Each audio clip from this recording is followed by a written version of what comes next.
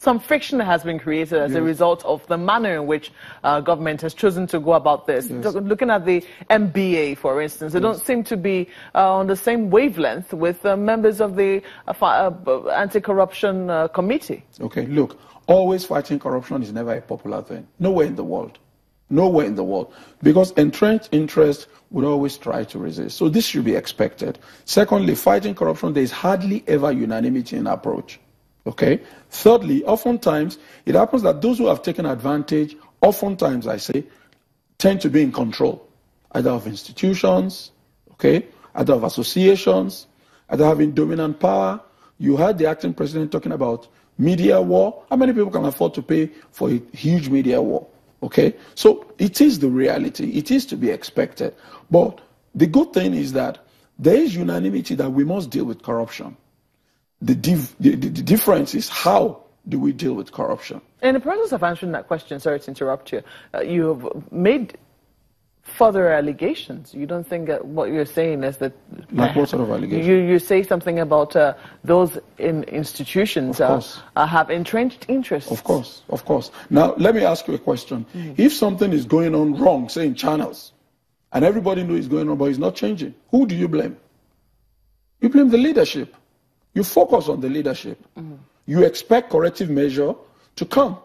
And the people who are supposed to do, if they do not take those corrective measures, what do you say? You begin to say, look, you are in a position to take corrective measures. This wouldn't be happening but for the fact that President Buhari from the top, what people call political will, has said, I am going to fight corruption. And the reason I ask you, I mean, I'm bringing that to the fore, is because if you say that there is unanimity in everyone saying that we should fight corruption, it means that even the MBA and everybody else is saying we should fight corruption. They are saying so. Are you not also looking at the fact that perhaps the anti-corruption committee is not very open to criticism? No. We're very open to criticism. By the way, we don't even implement anything. We just think through. And in thinking through, you have to talk to people. You have to engage, you have to consult, you have to hear them. The difference is in how. I'll tell you the truth. The truth is that everybody agrees that corruption has diminished Nigeria and brought us down. But, you see, nobody wants to go to jail.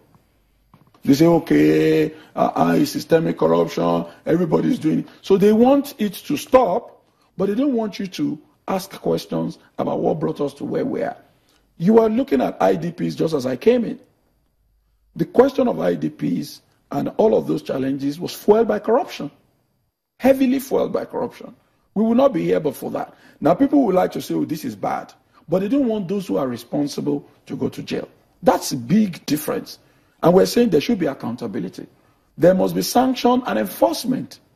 Beyond recovering their assets, there should be sanction and enforcement. Otherwise, how do you discourage other people from doing it? So that's a huge point of departure.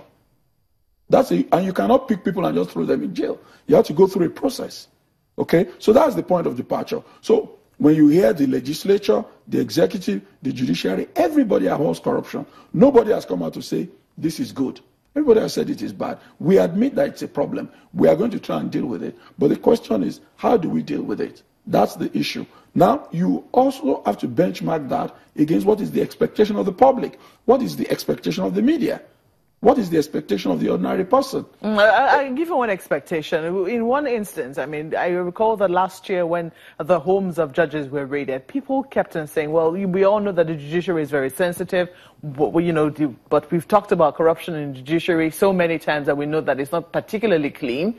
But people were hoping that when eventually the raid was carried out, that this was as a result of some thorough investigation that has gone on, and perhaps we will see immediate and speedy prosecution, watertight cases. But that's not what we've seen. Okay. First of all, take note that investigations take time. Even when it appears that your hand has been found in the cookie jar. On the one hand, part of the criticism of the courts and even lawyers has been that the anti-corruption agencies do shoddy investigation. They are not thorough. They rush to court. That expression. We've heard it many times. And we've said, you don't have to rush to court. Now, Diezani Alison Madueke was arrested in 2015 in England. She's not been taken to court yet. 2 years. Investigations are going on. Now, so here we have a situation in which people want suspects to be taken to court tomorrow.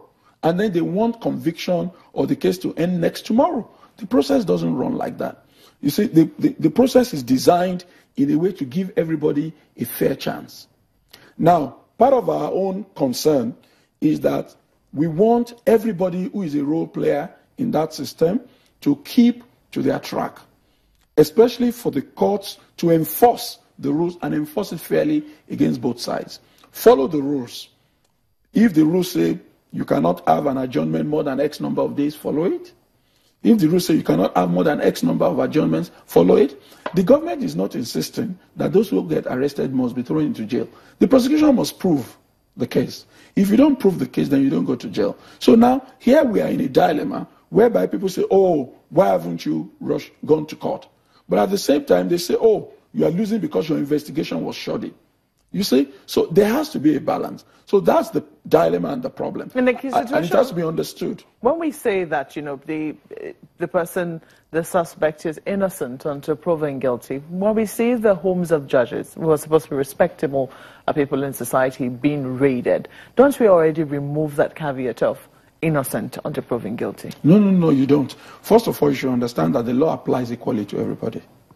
It applies equally to everybody. Now, there will be divided opinion about the approach and the manner in which investigation is carried out. Even then, investigation must be carried out in accordance also with the law. Then prosecution must be carried out. So the question you should ask is, was the investigation carried out in accordance with the law?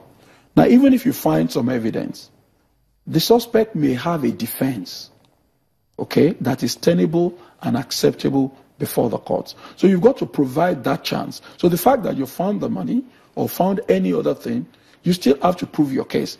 And in criminal cases, it is proof beyond reasonable doubt. You've got to remove every iota of doubt that there is guilt on the other side. So it's a huge burden. Now, some people have argued that countries that have made progress have shifted the burden of proof by saying, okay, the prosecution does not have to prove anything. All they have to say is, we came to your house, we found $10 million cash. Please, you tell us how you got it and what it's meant for. We rest our case. Now, until we shift the burden of proof, and right now we have not done so, okay? So we have to understand the context in which this is going on. And so all of these tensions and these concerns, they are to be expected, okay? Of course, we understand that those who don't play within the criminal justice system will be anxious, it's the majority of the public, to say what is going on. People will expect quick wins. We recognize that there's a huge appetite from the public for casualties, for the body count, because they said we know there's systemic corruption, that every sector is affected, and when you get people, you say, what are they doing? Throw them in jail. But it doesn't work that way, unfortunately. We've got to go, because today is one person, tomorrow it could be another person. So we've got to follow the rules for the sake of everybody. That's what it's all about, rule of law.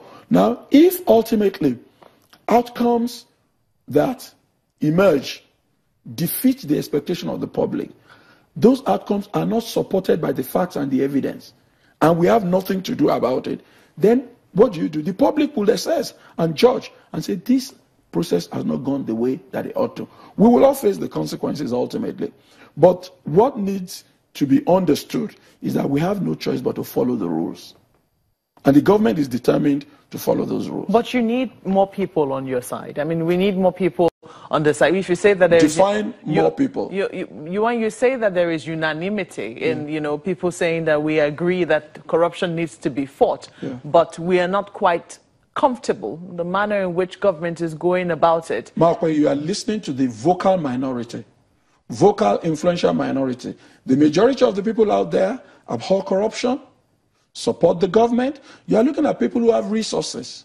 You are looking at few people who have resources, few people who have influence, few people who have opportunity. You cannot take their voice as the voice of the majority.